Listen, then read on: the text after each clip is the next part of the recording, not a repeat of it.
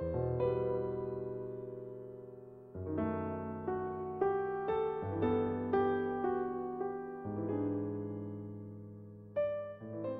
right, good morning. Before we start this morning, I have an announcement. Last night at 21:17, we had baby Charlotte was born. So everything looks good. Mom and baby are at home this morning. So 10 fingers, 10 toes, 7 pounds, 12 ounces, 20 inches long. She's perfect. She's just fine. Just fine. Maggie's doing well. So that's number 6. And I asked Maggie if she was going to, I told everybody that I was going to bring her in for the, at the pulpit this morning, but the midwife said she couldn't go to church today. So we'll do that next week. I'll show her off to you guys next week. So yes, that's a new, so if I look a little tired this morning, that's why. I'd like to start off, this was recently in the paper. This is in the Bonner County Daily Bee. This was a letter in the opinion column. It says, abortion, the connection between law and morality. Some letter writers don't seem to comprehend the relationship between law and morality. While morality and law are not one and the same, the relationship between the two is undeniable. Law is related to a moral obligation, since law, as a command, necessarily implies an obligation. When enough people think that something is immoral, they will often work to have a law that forbids it and punishes those who do it. The society that parses these things is influenced by its own personal beliefs and cultural ideologies. This is in the newspaper. Therefore, when the pro-abortionists screech about women's rights and abortion laws, they are imposing their own moral beliefs on what they think the law should be. To then say that others have no right to bring their beliefs about morality to bear on the issue is hypocritical and simply wrong-headed. The pro-birth argument, often used by radical activists, is just as inflammatory as propaganda. They attempt to make this into a binary choice. Either you care for the woman or you care for the unborn child in her womb. Why not both? These radicals, in their zeal for women's rights, almost always avoid discussing the victim of an abortion, the dead baby. With smoke and mirrors, they'll refer to conspiracies, pro-birth propaganda, and gun control to divert your attention. To them, personal autonomy and freedom of choice trump all, even human life. At the end of the day, a human being is being destroyed in an abortion, and they'll avoid talking about it at all costs. Now that fits what we've been studying recently, but that was in our own newspaper. And this guy was in Clark Fork, which is right around the corner from us. So apparently there are like-minded people. He's not a member of this congregation, but I'm sure if we had a discussion with him, we'd find we'd have a lot of in common about our beliefs. So that's on the heels of what we're discussing today, which is covenant membership. Last week I read a letter from one of my best friends, and he had called last week, and he had asked a question about a verse. Remember I said he was reading through the Bible again, and he'd run over a verse in Exodus that was a really odd verse to him, and he wanted to know what was going on. The verse in question is in Exodus 4, and to kind of paint the picture of where we're at, we'll start in verse 21. So Moses is told to go to the house of Pharaoh and tell Pharaoh what to let go of Israel, otherwise things would come upon him in his house. Exodus 4, verse 21, and then the Lord said unto Moses, when thou goest to return unto Egypt, see that thou do all those wonders before Pharaoh, which I have put in thine hand, but I will harden his heart, that he shall not let the people go. And thou shalt say unto Pharaoh, thus saith the Lord, Israel is my son, even my firstborn. And I say unto thee, let my son go, that he may serve me. If thou refuse to let him go, behold, I will slay thy son, even thy firstborn. So this is where we're at. You guys are familiar with this story. Here's where the verse 24 is where the question started. And it came to pass by the way in the inn that the Lord met him and sought to kill him. Then Zipporah took a sharp stone and cut off the foreskin of her son and cast it at his feet and said, surely a bloody husband art thou to me. So let him go, that she said, a bloody husband thou art because of the circumcision. Now that does seem to be a very odd detail right here in the middle of Moses going to Egypt. And I'm sure Not a lot of us have ever given it much thought, but here it seems that God is about to kill Moses. And my buddy said, hey, what's going on here? God's about to kill Moses. This is really odd. And I was like, well, if you look through, I told him this is not something that can be easily answered in just a single phone call. So that would be the subject of this morning's sermon. I told him to watch so he'd figure this out with us. But I did tell him, look, when you read this, the first things, there should be a few things that jump out at you in this little story. One, we have a death penalty, which would mean that God has to have two witnesses. So that's going on. Two, we have a circumcision. And three, apparently here at the Zipporah, we have a marriage. Because we see here bloody husband, and other translations it would be blood bridegroom. Farrar Fenton and the Septuagint say the same thing. So all of these ideas, this death penalty, circumcision, and marriage, now these all are, first and foremost have something to do with obeying the first commandment, because this is tied into the idea of covenant membership. Covenant membership. And I'll explain. In the first commandment, we're told, you shall not have any gods before me. So, in so doing, you are to obey God only. And in the Old Testament, there are two basic rites of the covenant that God made with us. Two basic rites or rituals: circumcision, the ordinance, and the Passover. Okay, those were two things we had to do to show that we were within the covenant between the Hebrew people and God himself. Now, the New Testament, of course, we have baptism and communion. Those are what those are in today's terms. So look at Genesis 17. We'll go to the covenant way back with Abraham. We'll go to Genesis 17 quickly, verse 9. And God said unto Abraham, thou shalt keep my covenant, therefore, thou and thy seed after thee in thy generations. This is my covenant, which you shall keep between me and you and thy seed after thee. Every man among you shall be circumcised. So here's the law, or at least a term of the covenant here. And you shall circumcise the flesh of your foreskin, and it shall be a token of the covenant betwixt me and you. And he that is 8 days old shall be circumcised among you, every man child in your generations. He that is born in the house, or bought with money of any stranger, which is not of thy seed, he that is born in thy house, and he that is bought with thy money, must needs be circumcised, and my covenant shall be in your flesh for an everlasting covenant. So see, here's a symbol or sigil of the covenant. And the uncircumcised man-child, whose flesh of his foreskin is not circumcised, that soul shall be cut off from his people. He has broken my covenant. And God said unto Abraham, as for Sarai, thy wife, thou shalt not call her by her name Sarai, but Sarah shall bless, and Sarah shall her name be, and I will bless her, and give thee a son of her, also of her. Yea, I will bless her, and she shall be a mother of nations. Kings of people shall be of her. Now that'd be the son of promise, Isaac, but here's this covenant, and Abraham's to abide by these. If you look over, the verse shows us here that the institution of circumcision is function as a sign of the covenant.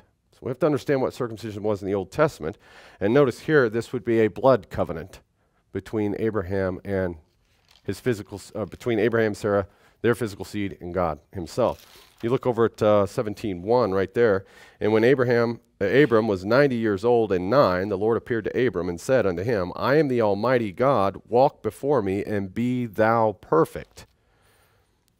Genesis 18, verse 17, look over there quickly. And the Lord said, shall I hide from Abraham that thing which I do? Seeing that Abraham shall surely become a great and mighty nation, and all the nations of the earth shall be blessed in him. For I know him, that he will command his children and his household after him, and they shall keep the way of the Lord, to do justice and judgment, that the Lord may bring upon Abraham that which he has spoken of him. So here, in order for God to honor the covenant, according to 17 and 18, the covenant he made to Abraham, in order for him to honor that, Abraham is required to be obedient to God. Okay? But this is where it gets odd. Because some kingdom churches and some kingdom ministers in this land claim that all you would have to do to be saved is be a physical seed of Abraham.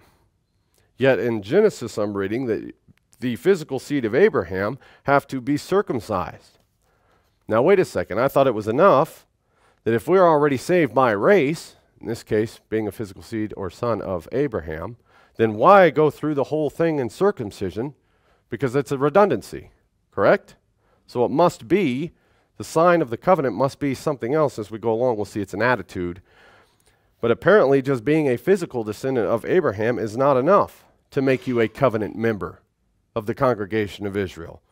That's because there exists in this world people who are true Israelites who are at the same time unclean, unbelieving apostates. So it's not enough to be Abraham's seed. Apparently you have to go through this, in the Old Testament, the rite of circumcision. We'll go on and we'll get more into depth as we go along this morning. And when I say unbelievers, I mean people who won't have anything to do with God or Christianity, or those who may read the Bible but then refuse to do what it says, or even believe it says what it says.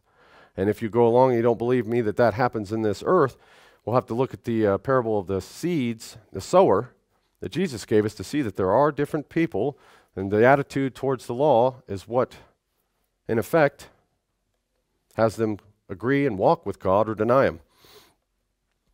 Now, we can read all about the New Testament equivalent of the circumcision in the Romans 2 and Colossians 2. And we read about how Paul talks about the circumcision of the heart. Correct? We've gone over this before. Therefore, if we tie all this together, circumcision in the Bible stands for justification, regeneration, and sanctification. Okay, and we'll get on to what baptism means too. Now, to back that up, I'm just going to look very quickly at one of the laws to make sure we're within it. Let's go to Leviticus 12. Leviticus 12:3. And in the 8th day, the flesh of his foreskin shall be circumcised. So there's Levitical law concerning that. And also in Exodus 12, anyone who wished to partake in the Passover, whether Hebrew or foreigner, had to be circumcised. Okay, so that's the function of circumcision as well. According to Luke 1 and 2, both Jesus and John the Baptist were circumcised, as was Paul, according to Philippians 3:5, and Timothy, according to Acts 16:3. So, this still went on. Now, as for laws in respect to women, Leviticus 12 also covers, if you look here, it covers the ceremony of purification for women, which is related to the same concept of the circumcision for men. And you'll see there's different offerings made, and you remember Jesus' mother Mary brought offerings up to the temple because he was a male, and if you had a female, and there was also purification rituals to do with the woman that actually gave birth and all that. Now, if we look at Deuteronomy 10, it's very surprising scriptures that are skipped most often by the new churches today. Deuteronomy 10, verse 16 says, "Circumcise therefore the foreskin of your heart, and be no more stiff-necked." Now that's new Old Testament theology telling us that the circumcision of the heart, as we related in Jeremiah later, will tell us the same thing. Also, you'll read it in the epistles of Paul. And for a second witness of the Old Testament theology concerning the circumcision of heart, which will point the way to Jesus the Christ, is Deuteronomy 30, verse 6, "And the Lord thy God will circumcise thine heart and the heart of thy seed, to love the Lord thy God with all thine heart and with all thy soul, that thou mayest live." A benefit of keeping the law is you get a few more moons. And here it says that tied in with loving God is the circumcision of the heart, or your attitude towards God's word. That's it, really. It's that easy. So covenant righteousness is what circumcision conveys. You see? Baptism now is a sign of the renewed covenant between Israelite believers to God, and it replaces the ordinance of circumcision. It replaces the ordinance of circumcision. And there are those out there that teach the kingdom that will heartily disagree with me. The sprinkling of the water, remember in Ezekiel? The sprinkling is a sign of the regeneration of us, the covenant people, after our captivity, and is associated with a new heart. The new heart, as Jeremiah 31 says, is actually the covenant with Christ. You see? So this is how it ties in, and this is why the Old Testament ordinances at the time of Christ's death were done away with. The law ordinances. not the law as a whole. Now, John the Baptist's actions indicated that the age of the Messiah was at hand. Remember, when he saw Jesus, he baptized him. It's odd that Jesus would be circumcised, obviously he was, and that he still had to go through the baptism, though. You see, we're talking about another redundancy. But baptism, like circumcision, is administered to the child unless an adult is newly converted. As a matter of fact, we have adults that wish to be baptized here in this church. So as for children, we read that the circumcision of the male child was on the 8th day, and this does have a scientific basis, by the way. I looked it up, because newborns, the 8th day is when the blood can properly coagulate and the wound can heal. This is due to the proper formation of platelets. Platelets are highly organized anuclear cellular fragments involved in primary hemostasis, or the stoppage of bleeding.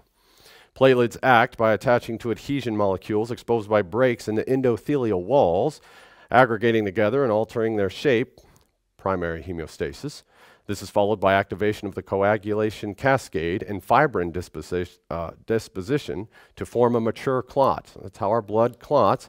According to the scientific journal, platelet counts decline over the first few days after birth, but then begin to rise 1 week later.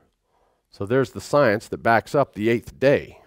Just as God knew what he was doing when he gave us the 8th day. It's not an oddball number he just threw out there. But yes, science and the Bible agree, once again.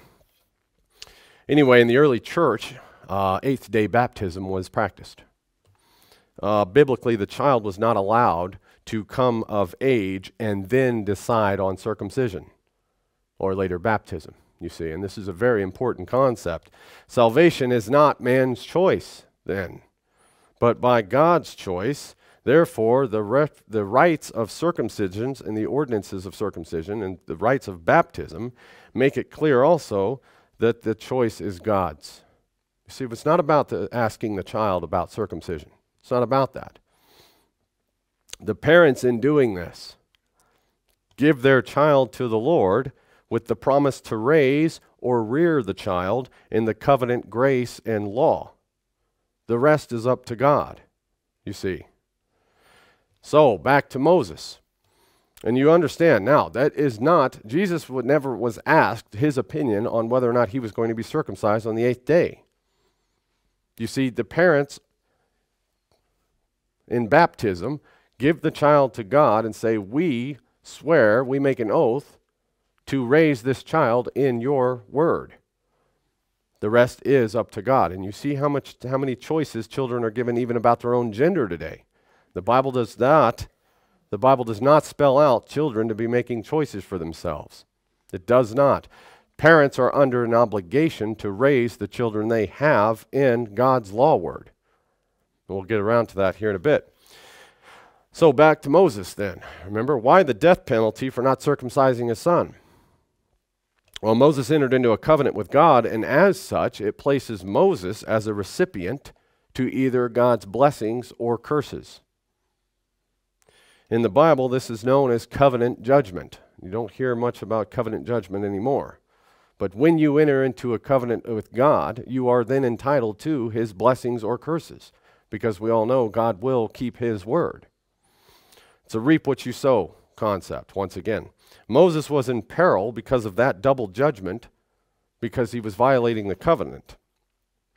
All those who receive the covenant mark, circumcision, baptism now, all those who receive the covenant mark are required to bind those under them to the law of God and to his judgment.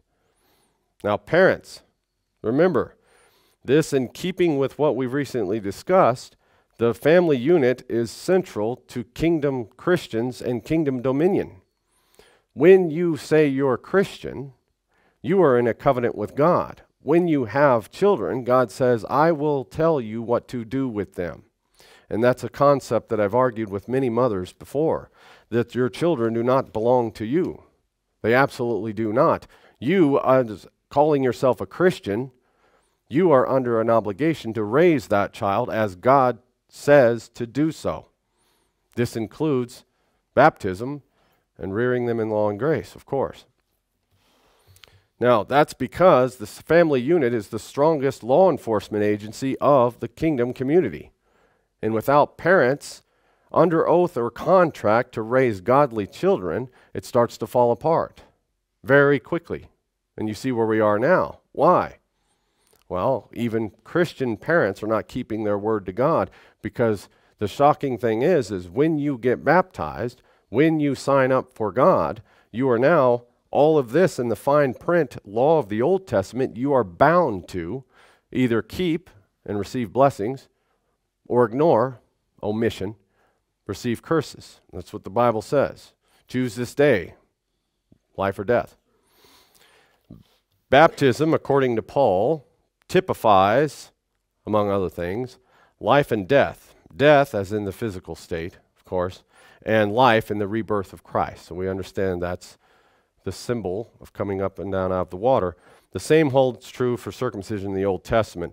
It ratified an oath curse covenant and signified not only a new life in the Lord's covenant, but also death for those who broke or denied the covenant. Remember the Passover, right? So these covenants come with life or death consequences. Circumcision as a symbol of that. Also, baptism. We'll see what's going on here with Paul's writings in 1 Corinthians 10. Speaking of baptism, now in the New Testament, Paul says in 1 Corinthians 10, verse 1, "Moreover, brethren, I would not that ye should be ignorant, how that all our fathers were under the cloud and passed through the sea, and were all baptized unto Moses in the cloud and in the sea." Go to 1 Peter 3. I'll read that one very quickly. 1 Peter 3:20 says, "Which sometime were disobedient, when once the longsuffering of God waited in the days of Noah, while the ark was preparing, within few, that is, 8 souls were saved by water. The like figure whereunto even baptism doth also now save us, not by putting away of the filth of the flesh, but the answer of a good conscience toward God by the resurrection of Jesus Christ." So, Paul in Corinthians described Israel's Red Sea ordeal as a baptism. And Peter called the Noahic flood a baptism as well. Both of these instances had life and death consequences, you see. Look at Matthew 3. We'll get into Jesus' baptism and why it was a necessary thing or a step. Matthew 3. Verse 11, "I indeed baptize you with water unto repentance, but he that cometh after me is mightier than I, whose shoes I am not worthy to bear. He shall baptize you with the Holy Ghost and with fire." Okay, that's John the Baptist speaking of Jesus. Second witness will be in Luke 3. Luke 3:16, I read, "John answered, saying unto them all, I indeed baptize you with water, but one mightier than I cometh, the latchet of whose shoes I am not worthy to unloose. He shall baptize you with the Holy Ghost and with fire." These statements, well, rather one, as it's found in at least 2 of the synoptic gospels, also seem to point out baptism's dual destinies. You see the life and death concept within baptism.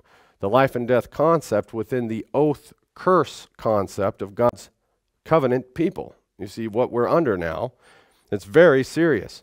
The Old Testament theology concerning God's judicial acts of separating those of the circumcision and cutting off others from the congregation of Israel. You see, the circumcision carries the same basis of life and death, the cutting off. It also brings to mind several of Jesus' parables which mention a cutting off or separation. The tares and the wheat come to mind. It's life and death once again. Now let's look at the function of Jesus' baptism. Obviously he was circumcised, he was baptized, and now look at what he says about it. If we go to Luke 12, he's going to give a parable here in Luke 12 verse 36. "And ye yourselves, like unto men that wait for their Lord, when he will return from the wedding, that he that cometh and knocketh, that may open unto him immediately. Blessed are those servants whom the Lord, when he cometh, shall find watching, verily say unto you, that he shall gird himself and make them to sit down to meat, and will come forth and serve them. Verse 38, and if he shall come in the second watch or in the third watch and find them so, blessed are those servants. And this know, that if the good man of the house had known what hour the thief would come, he would have watched, and not have suffered his house to be broken through. But ye therefore ready also, for the Son of Man cometh at an hour when ye think not. So this is Jesus' return, and he's telling this in a parable. And then Peter asks a question. Then Peter said unto him, Lord, speakest thou this parable unto us, or even to all? And this is Jesus' explanation in verse 42. And the Lord said, Who then is the faithful and wise steward, whom his Lord shall make ruler over his household, to give them their portion of meat in due season? Blessed is that servant, whom his Lord, when he cometh, shall find so doing. Of a truth I say unto you, that he will make him ruler over all that he hath. But, and if the servant say in his heart, My Lord delayeth his coming, and shall begin to beat the manservants and maidens, and to eat and drink and be drunken, the Lord of that servant will come in a day when he looketh not for him, and at an hour when he is not aware, and will cut him in asunder, and will appoint him his portion with the unbelievers. And that servant, which knew the Lord's will, and prepared not himself, neither did according to his will, shall be beaten with many stripes. Here's a consequence right here in a parable about disobeying or ignoring God. But he that knew not, and did not commit things worthy of stripes, shall be beaten with few stripes. For unto whomsoever much is given, of him shall be much required, and to whom men have committed much, of him they will ask the more. And I come to send fire on the earth, and what will I, if it be already kindled? But I will, and here's the baptism. But I have a baptism to be baptized with, and how I am straitened that it become accomplished. Suppose ye that I come to give peace on the earth? I tell you, nay, but rather division. There's another statement by Jesus mentioning baptism and how it has a divisive aspect. So, Mark 10:38. If you go to Mark 10, this is where the sons of Zebedee were asking Jesus who was going to be his favorite and who'd sit where. You remember that? Sons of Zebedee. It's Mark 10, verse 38.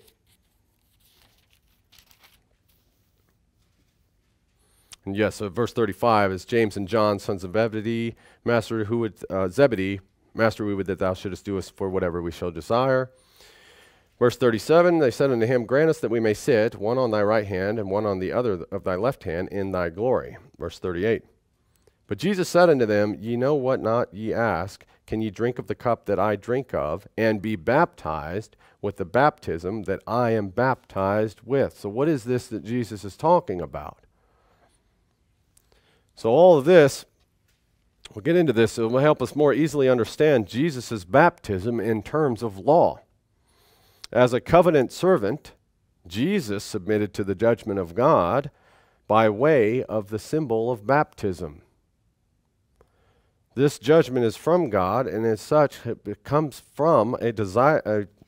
This carries with it a divine verdict of death. So Jesus was put under. This is what he's talking about here. Jesus consecrated himself unto his sacrificial death, which offered him up to the curse of death. It's the function of his baptism. Only after his baptism, then, did he just start his ministry, which began with the temptation in the wilderness, and eventually led to his crucifixion and resurrection. Upon his resurrection, his kingdom age started. We know. His baptism is what entered him into the covenant, you see. That's why his ministry began then. Baptism to us mortals is what signifies our covenant relationship with God and makes us his servants. Because Jesus really didn't have to be baptized, did he?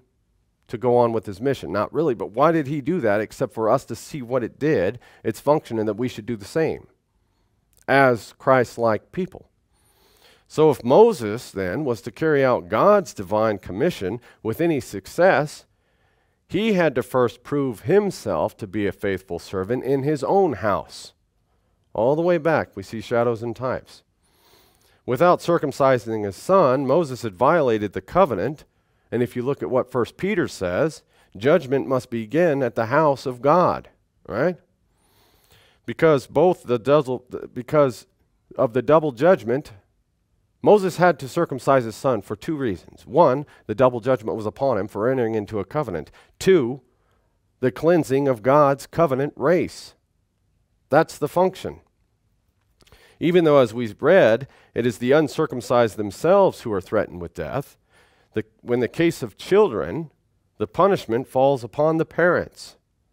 Most of all the father, this would be Moses, because of he being the head of the home or the head of the home's government.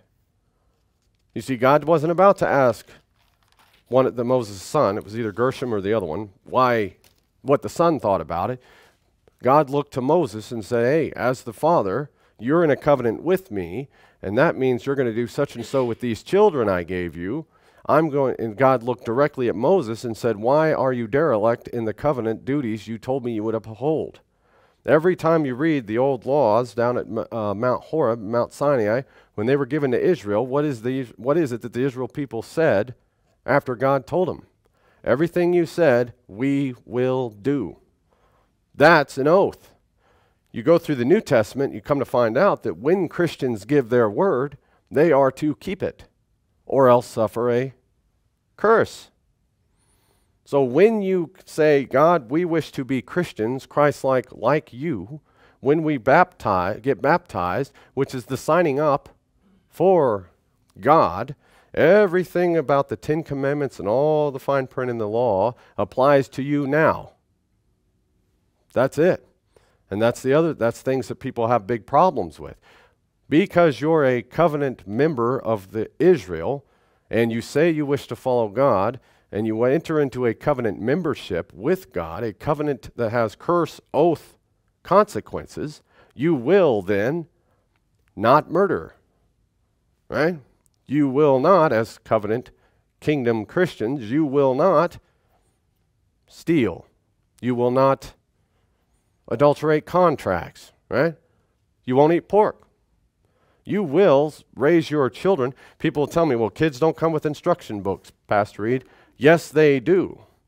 You can read all about what God expects us parents to do with our own children in almost every book in this Bible. Because as a Christian, you have Christian children who you will raise up because that's something you signed up for. It sounds like legal maneuvering, but it's not. It's all here, and it's all part of being a Christian. I would suggest starting with the top 10 commandments and then work your way through case laws, and as you figure out they apply to us more and more in this age, you'll say, oh, yes, as Christians, that's definitely something we should be seen doing, because as Jesus said in one of his parables, when you know about it and you're not seen doing it, you're as good as the lawless people. That's sin of omission. And that is a sin. Now, remember here in the story of in Exodus 4, Zipporah, she took a stone, remember, and circumcised the son. And then she called Moses a blood bridegroom. A blood bridegroom. The shedding of blood in this case saved Moses' life and, in effect, purchased him as a new husband. Now that should start to ring true about what it is Jesus did for us and how he intends to marry us, right? All this. That's a blood covenant. And remember, when we're talking about marriages in the Bible, we're talking about a contract, right?